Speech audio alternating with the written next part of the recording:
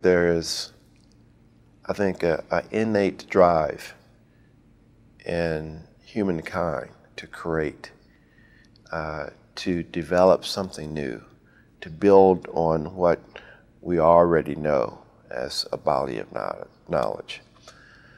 The second is that, there is something very spiritual.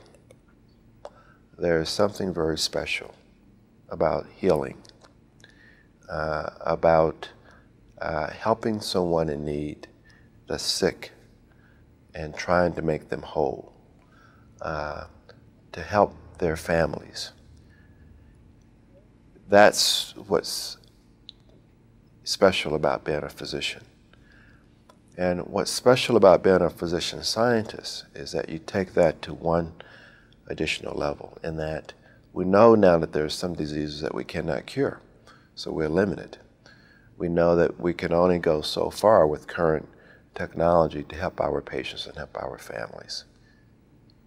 So when we run up against our limitation, the drive in the researcher in me is to say we can do better. The next patient that I see is not going to die from this cancer. We're going to have them live a longer and better life. And that's the drive, to find the technologies to cure the diseases that are killing my patients.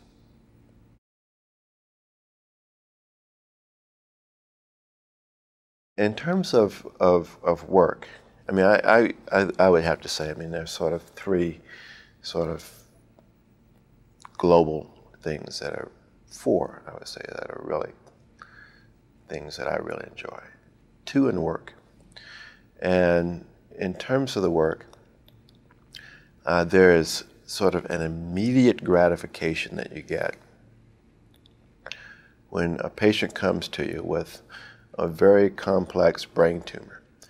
And you can go and you can remove that brain tumor successfully, restore function in that patient, and have them go home in 2 or 3 days. You've given that patient and their family something, and that makes you feel good. And again, I may allow myself to enjoy that for a few minutes, but then you realize you have 4 other patients you need to go and do exactly the same thing for the next day. So you never allow yourself to become cocky or conceited. Look how great I am, but that's sort of an immediate gratification.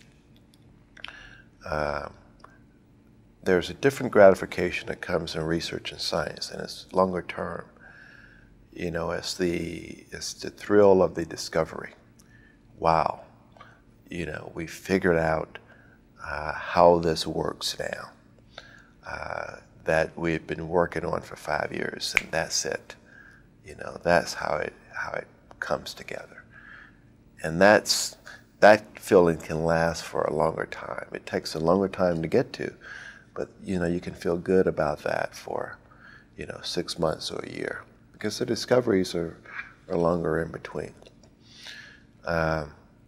So those are really sort of the two drives. And then if you can convert that discovery towards a better treatment for your patients, and for example, we've now are working on developing what we call a vaccine for brain cancer that we've taken in the clinical trial, and translating that for better care for patients with a disease that we do not have a cure for at this time. So in terms of professional gratification, those are the two things. Family, in terms of sort of enjoying your kids, there's nothing like it. And then there's a fourth for me, which I think is just the sense of adventure with life. Being on the top of Mount Kilimanjaro and watching the sunrise, or whitewater rafting down the Zambezi. Those kind of experiences are just fantastic.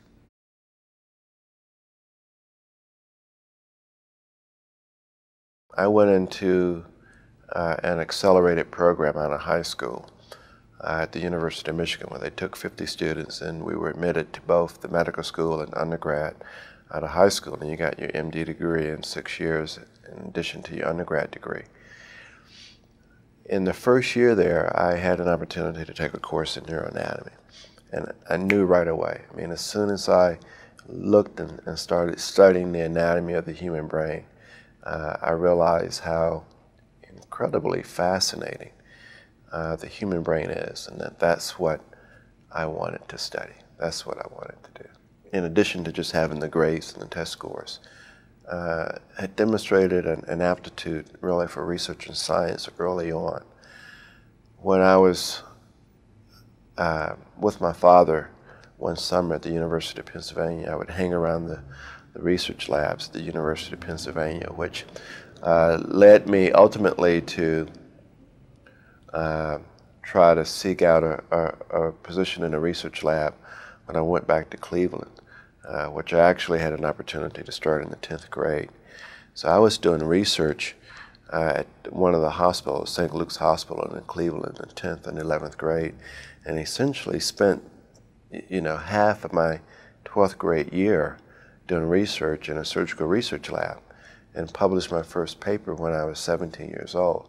So, I had demonstrated really a focus in science and research, which I think made me competitive for the program.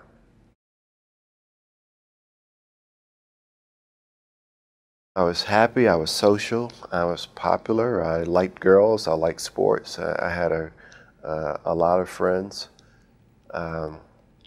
I became more focused when I was in the 9th grade. I mean, in the 7th and 8th grade, our focus was really having a great time on the weekends and doing sports, and I knew that I wanted to be competitive, so I became more disciplined. I would, get home and study and try to spend more time with my friends on the weekends. I didn't really consider myself to be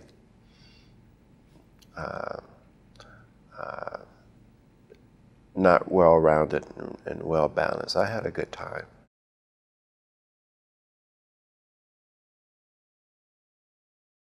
It was actually for my research that I was doing in the 10th and 11th grade. I was working in the lab of a heart surgeon who had developed his own artificial heart valve. And I had a concept that the heart valve might be damaging red blood cells. So I asked to do a research project using a scanning electron microscope at the time. And when I was trying to basically learn the technique, I took some blood from the heart-lung bypass machine for patients undergoing heart-lung bypass. And when I incubated the red blood cells overnight, I noticed that a certain percentage of these cells changed from their normal discoid shape to one that resembled a porcupine called an iconocyte. And what I did was to describe the discocyte-iconocyte transformation in patients undergoing heart-lung bypass and as an index of sublethal red blood cell damage. The importance being that the blood cells could not parachute through the small capillaries. Normally a capillary is about 5 microns and a blood cell is 7, and it has to parachute through. The iconocytes get stuck and can cause blockage in those capillaries.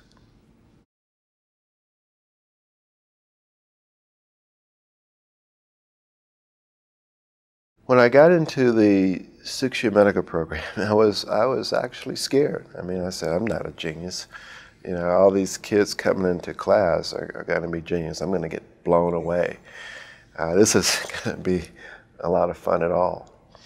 But I remember the first class that we had. It was sort of an accelerated chemistry class, especially for our group. And it was essentially inorganic chemistry, basically moles and molecules. But we had a professor who had both a PhD in chemistry and biology at the age of 23. And I remember studying for my classmates for the first quiz that he had. And, we were all in the same dorm, and you go to their room and ask a question about this problem. They say, oh yeah, on page 45, it's this equation like this on page 45. Oh my goodness, this is going to be good.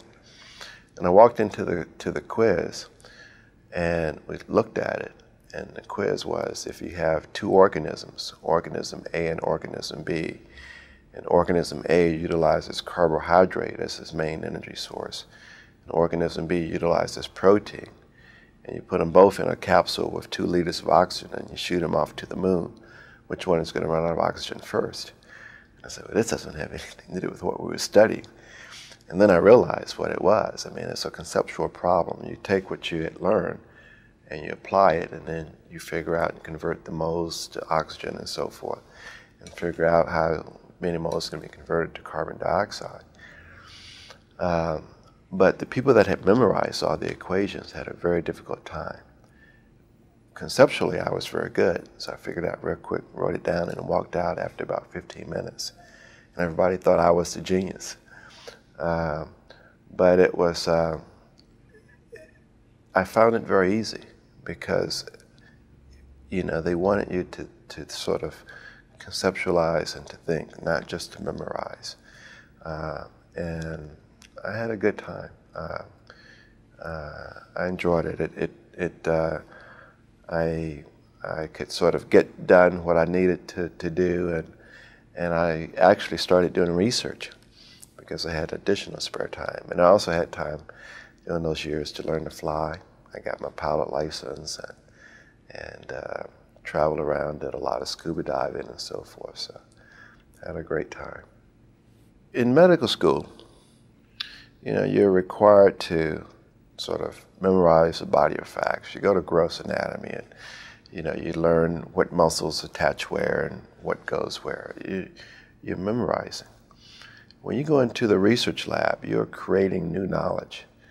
And it was play for me. I mean, it was like doing art or writing poetry or painting on a canvas. So it wasn't work. When I was in the research lab from 2 to 4 o'clock in the morning, it wasn't work for me, it was play. It's what I enjoyed doing. Now, for someone that didn't like research, it would be really hard work. But for someone who enjoyed it, it was fun.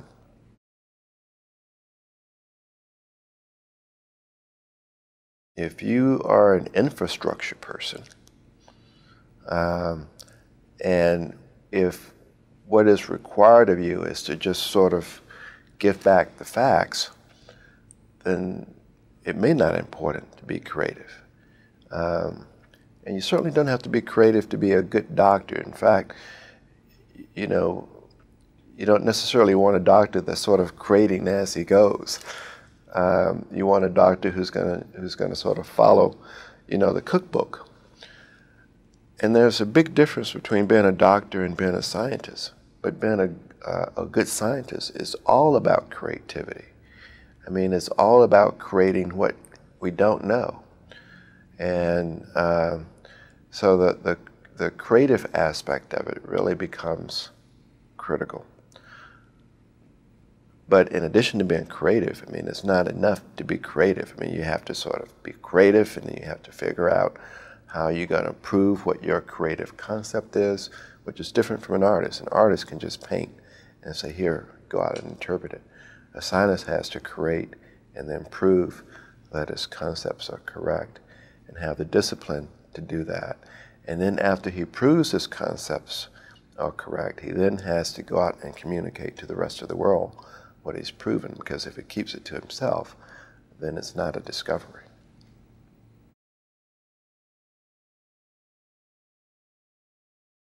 Growing up in the South for an African American has some advantages and disadvantages.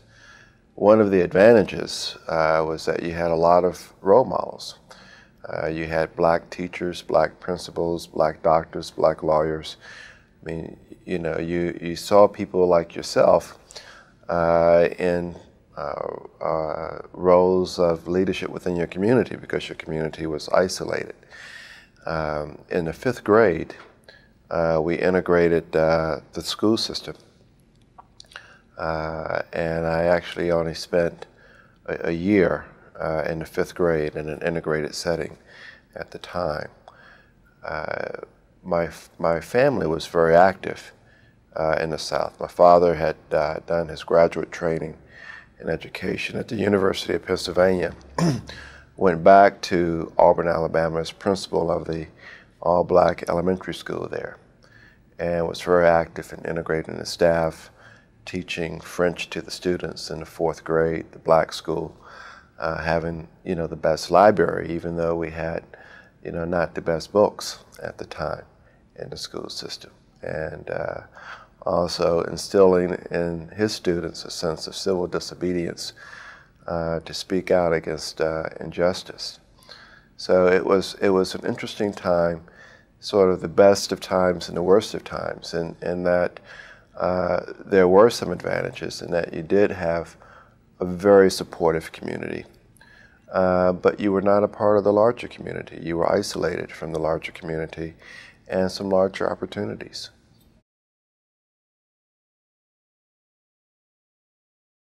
I was happy. I was happy, and I was inquisitive. As early as I can remember, I always had a sense of fascination with biology, anything related to biology. Even though it's not politically correct to say now, when I was 8 years old, one of the things I would enjoy doing was to go out with my BB gun with my friends and shoot birds, to get them back to the house, to operate on them, to save them, to get the BB out, to do the surgery, to remove the BB. Dissecting frogs. And my father actually saw me dissect a frog heart and observed my sense of curiosity with science, and then went out and got me a chicken heart, and I dissected that, and then went to the slaughterhouse and got me a larger cow heart, which was really incredible, because here's this big, huge heart with all these different chambers, and allowed me to dissect that, and it really instilled a sense of curiosity in me. But my love was always science and always biology, and I had a sense of fascination with that. I think one of the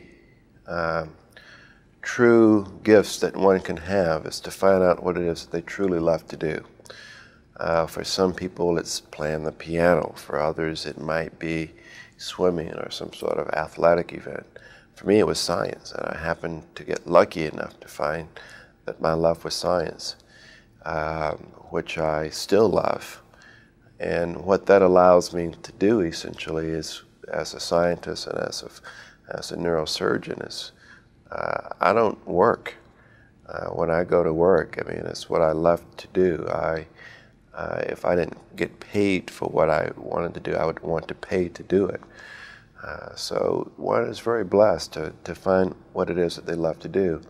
The other thing that it does, it allows you to really devote the focus, the hours, the intensity into whatever it is, to become very good at it. Whatever you do, you're going to have to spend a lot of time perfecting your craft, perfecting your art. So if I'm up late working on a research project or working to save a patient's life, it's not work for me. It's what I enjoy doing, and it's not difficult to do if you're having fun.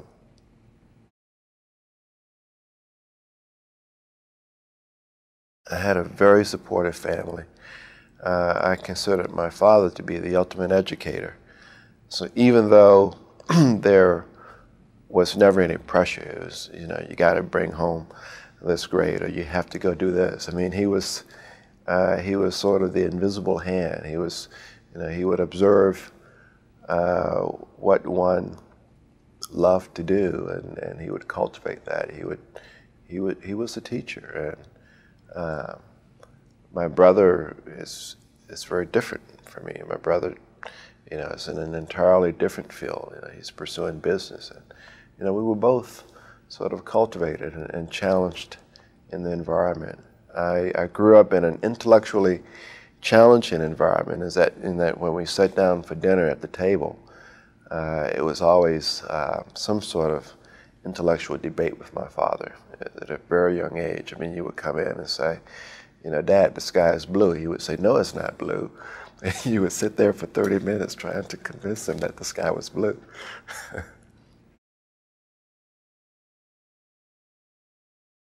Some of the books that I really enjoyed were books by some of the African American authors, Baldwin, uh, Go Tell It on the Mountain. It sort of gave a sense of warmth and sort of understanding of one's own sort of environment in some of those books. There was never any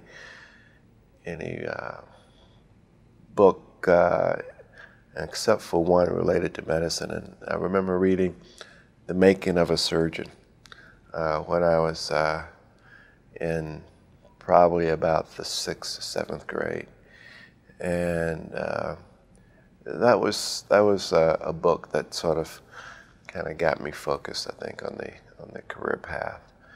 And I remember one thing in there I still remember is that you can always tell when you've really arrived as a surgeon when the nurses in the hospital ask you to be their physician.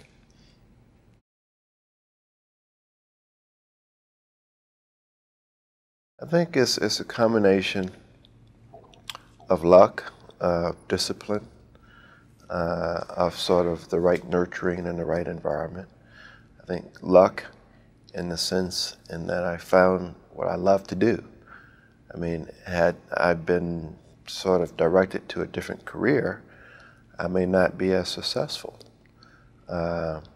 If Michael Jordan was playing baseball, he may not be Michael Jordan as we know it. So, I think one of the most important things is to find what you love to do. And if you're lucky enough that what you love to do is also what you have a talent at doing, that's a real plus. And then, having the right nurturing, and then, having the drive. You have to have the drive. It's not good enough just to say, oh, I'm really good at this. You have to work at it. I mean, you have to still sort of develop your craft, to develop your art, and to perfect it. I've done almost 4,000 operations for brain tumors. I mean, I'm thinking of what's going to happen, 10, 12 steps before. I'm anticipating what's going to happen in the operation. And I'm comfortable with where we are. I mean, I have an intensive drive, to find a cure, but I know that we can only do the best that we can do. I think the other things I have more of a fear about, trying to be the man that my father was, in terms of being, a good father, really providing sort of the inspiration, nurture, and foundation to my kids that he provided to his. I think one of the hopes that we all have is that, the world will recognize us for what our talents are, and you work hard and do a good job, and that's it. Unfortunately, as we all know, there's politics, there are people with different political agendas that are not necessarily motivated by the same moral sort of drives that you might have. I mean, people do things not necessarily for the best interests of patients or for humanity. They may do it for the best interests of themselves. And so we have to deal with those political obstacles which can divert a lot of time and energy.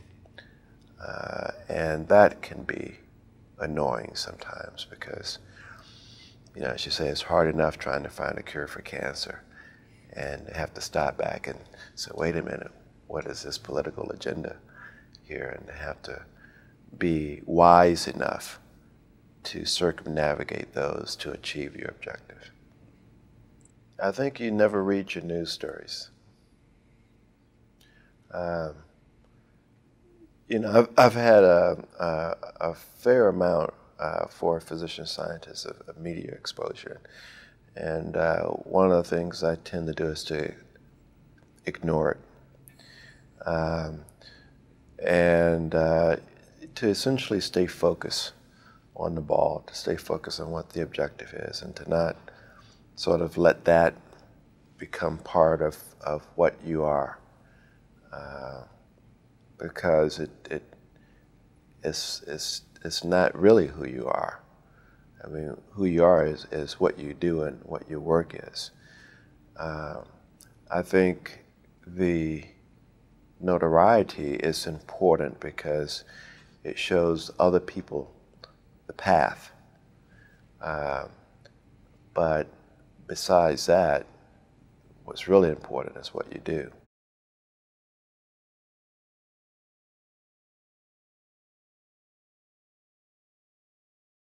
I think that it's important to just kind of follow a couple of principles. Doing what you love to do. Being in the right environment. Making the right environment for yourself. And what I mean by making the right environment, if you want to do something, one of the smartest things that you can do is to go find someone that's done it, and to try to get them to show you how they did it, to show you where the potholes are. You know, what are the right steps to get there? If you want to be an NBA basketball star, you know, go try to find people that are stars, and to try to get them to become your mentors. If you want to become a brain surgeon, go find a brain surgeon or brain surgeons and to try to have them be your mentor. And not just in terms of, you know, where to go to school, but, you know, what are the things that are really tough that you have to overcome, and how did you overcome it? Just having the drive and the discipline and the focus, you know, to not take no for an answer. When you run up against an obstacle, to do what I call the principle of Tai Chi. You know, karate takes a force and it opposes it with the force. But in most obstacles that you run up against, you're outgunned and you're outnumbered. So you're not going to overcome it with force. One of the smartest things that you can do is to take that force and turn it back against itself, which is what Tai Chi does. And to enjoy what you do, because if you're not having fun at it, you're going to get tired real quick. But if you do what you enjoy, if you're disciplined, if you find mentors, if you use your head when you come up against an obstacle, and find a way to overcome that obstacle and to keep moving forward, or to move around and move forward, you get to where you want to go. One of the great mentors that I had was a doctor by the name of O.T. Randall when I was a medical student at University of Michigan. He was a professor in cardiology, and I was working in his research lab. But the best time with him was not designing a research project, but it was at the end of the day when we would sit in the lab and listen to some John Coltrane or Miles Davis, and he would tell me about the obstacles that he had just faced in, for example, getting promoted from assistant professor to associate professor with tenure, and sort of the politics in doing that, and the strategy that he used to sort of overcome that. And I would listen. And then I realized that 10 years later, when I was facing the same obstacles, that I would use some of his same strategies that I was listening to him talk about 10 years ago. That's what being a mentor is all about, is sort of building up that repertoire so that when you have to use it 5 years or 10 years later, you know, you have it sort of in that background.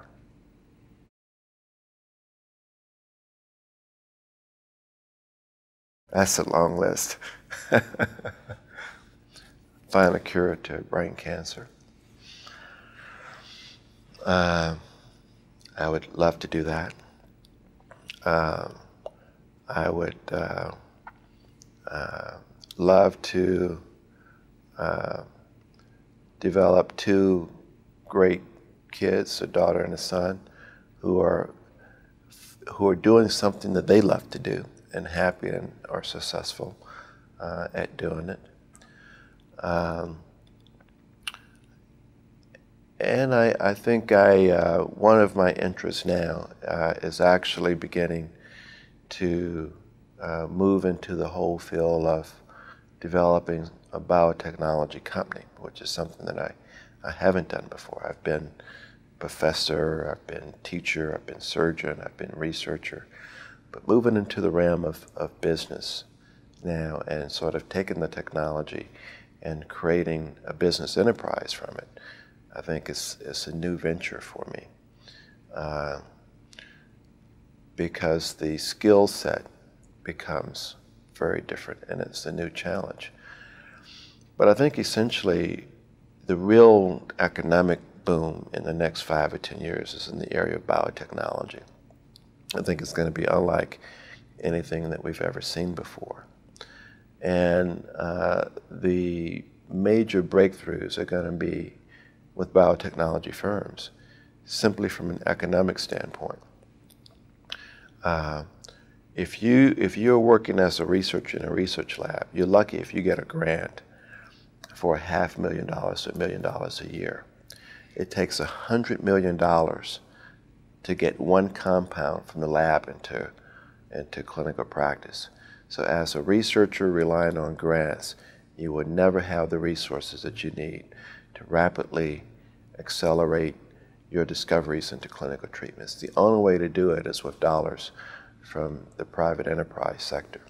So one of the things that we're looking at doing now is to build a biotechnology company where we would have the resources to take the technologies from the bench to the bedside.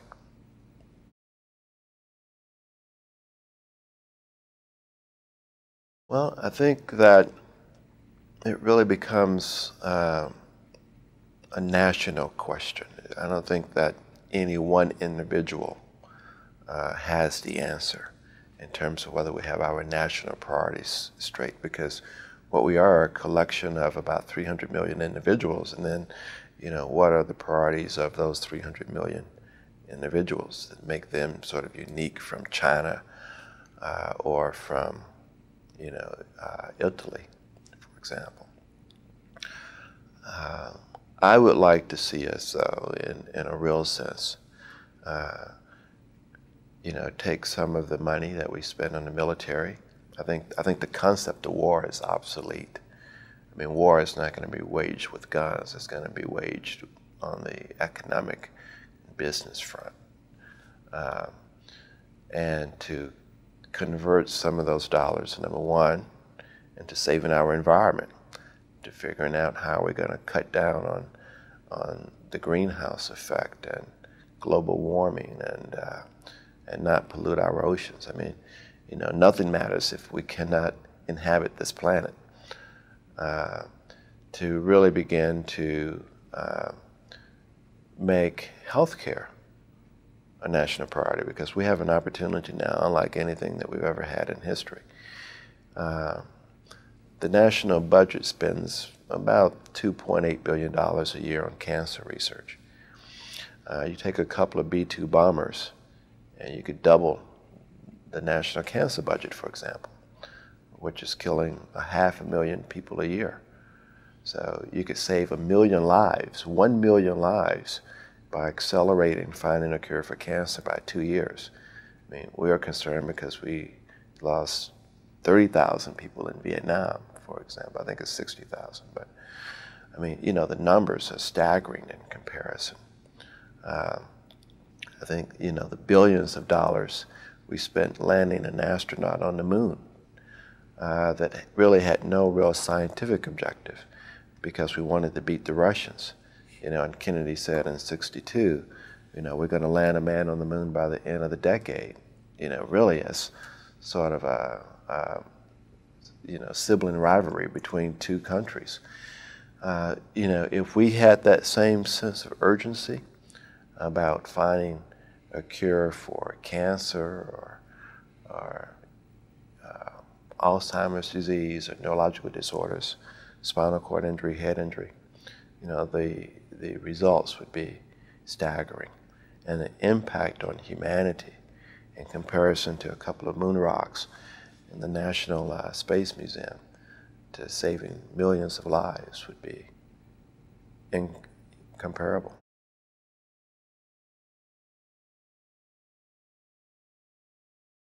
That's a tough one.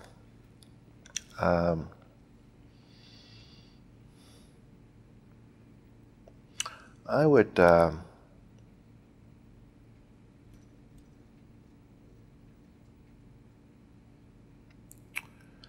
would probably say one book that I would read to him is The Art of War, because it teaches, I think, certain lessons in life that they can apply throughout their life in terms of sort of overcoming obstacles and learning how to deal with confrontations in a strategic way that are placed in front of him. And it would probably give him a better chance of success.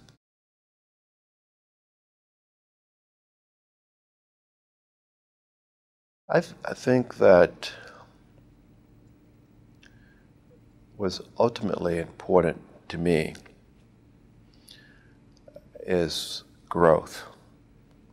And I would have to say the most important thing is spiritual growth. I think that we're given so many years to inhabit this planet, whether it's 20 or 40 or 60 or 80 years, in which we can learn something. I mean, I have to believe that, or else, why are we here? So we have an opportunity to come to a place, to experience a lot of things during the time that we have, and hopefully to grow and to learn something from that experience, and to leave it a better place than I think we found it, and for us to leave as better individuals than what we were when we first arrived. And ultimately, what it really ends up being in the end is spiritual growth. It's not about money. It's not about fame. And the only thing that we can really hope for, because there's no safety in the end, we never know when the end is up for us. But the only thing that we can hope for is that our soul and our spirit is in order, and that we've grown, and that we've helped people along the way.